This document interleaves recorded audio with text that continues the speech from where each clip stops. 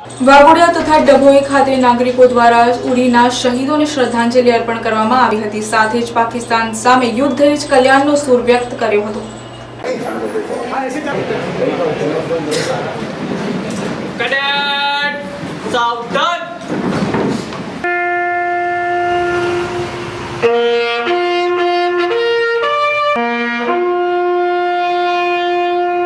કોલેજના અધ્યાપક મિત્રો, કર્મચારી મિત્રો,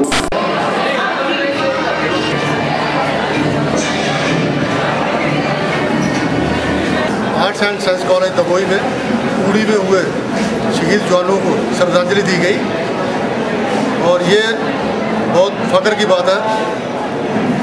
देश के ऊपर मार मिटने वालों की देश के ऊपर कोई कमी नहीं है और हम यही चाहेंगे कि देश के ऊपर हमारे को गर्व है और पूरे देश को गर्व होना चाहिए उनके ऊपर जो जवान उड़ी सेक्टर में शहीद हुए हैं।